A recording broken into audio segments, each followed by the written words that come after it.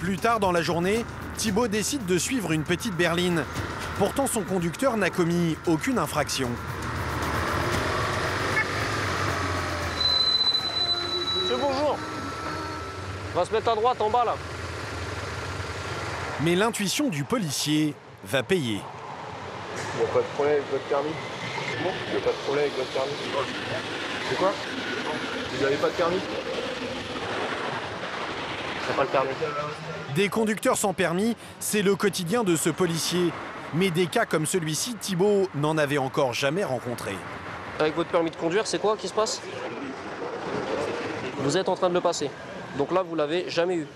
Jamais, jamais. Vous l'avez pas eu, on vous l'a pas enlevé, vous l'avez jamais eu. Vous savez que normalement, on passe le permis de conduire et après, une fois qu'on l'a, on a le droit de conduire. C'est quoi le motif de votre déplacement là? Entraînement de quoi? Entraînement pour passer le permis, vous vous entraînez comme ça, vous? Heureusement que tout le monde ne fait pas comme vous. Hein. Ouais. Vous vous rendez compte de votre excuse, monsieur? Je veux m'entraîner à passer mon permis de conduire. C'est la première fois qu'on me l'a fait. Bon, ça fait que 9 ans que je suis policier, mais c'est la première fois qu'on me l'a dit, celle-là. Heureusement que nous, quand on s'entraîne à tirer, on ne tire pas sur les gens dans la rue. Hein. Cerise sur le gâteau, le seul papier que l'apprenti conducteur est en mesure de présenter est une fausse carte de stationnement pour handicapés. Vous, ça vous paraît normal, monsieur? Vous voyez les gens autour de vous, là, qui roulent, là? Quand ils ont un problème de papier, qu'ils ont oublié leur papier, c'est une contravention à 11 €. Ces gens-là, ils ont peur de se faire arrêter. Vous vous faites arrêter, vous n'avez pas le permis, la voiture, elle n'est pas assurée, vous avez une carte handicapée qui n'est pas à vous, et ça vous paraît normal. La voiture est immobilisée et le jeune homme sera entendu au commissariat. Il risque au maximum 1 an de prison et 15 000 € d'amende, mais en théorie seulement. Les conséquences pour lui, ça va être quoi? Là, si c'est la première fois qu'il se fait attraper sans permis de conduire, pas grand-chose. Il va avoir le droit de passer son permis malgré tout? Normalement, oui, vu qu'il est inscrit, qu'il a une date, la logique voudrait qu'il le laisse passer son permis. Après, il peut avoir une interdiction de le passer, allant jusqu'à 5 ans.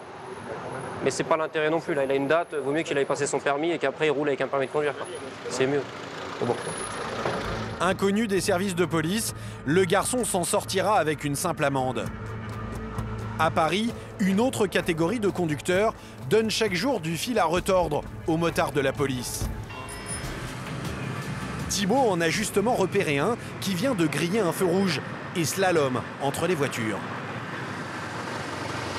Alors là, voilà. Le monsieur, il est en vélo. Il y a des motos de police à côté de lui. Il prend même pas la peine de regarder si on est là. Il grille le feu rouge. Alors, on est gentil. On va voir s'il continue ou pas. L'homme ne va pas s'arrêter en si bon chemin. Il grille un deuxième feu. Puis, en plein carrefour, malgré la circulation, un troisième. Et ce n'est pas fini.